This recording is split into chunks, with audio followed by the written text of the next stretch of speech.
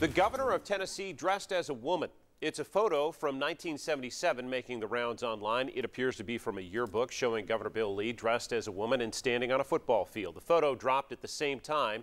State lawmakers passed new rules for drag performers, supported by the governor, that bans certain actions by performers in public places in view of young people under the age of 18. Now, lawmakers must agree on some minor adjustments before that bill heads to the governor for his signature. At a press event, the governor was confronted with that photo, and he called any comparison between the drag show bill and a yearbook snapshot ridiculous. You remember dressing in drag in 1977, Governor? Remember this? What a ridiculous question that is. Conflating something like that to sexualized entertainment in front of children, which is a very serious subject. Drag is not sexual. At the same event, the governor says he does intend to sign the bill.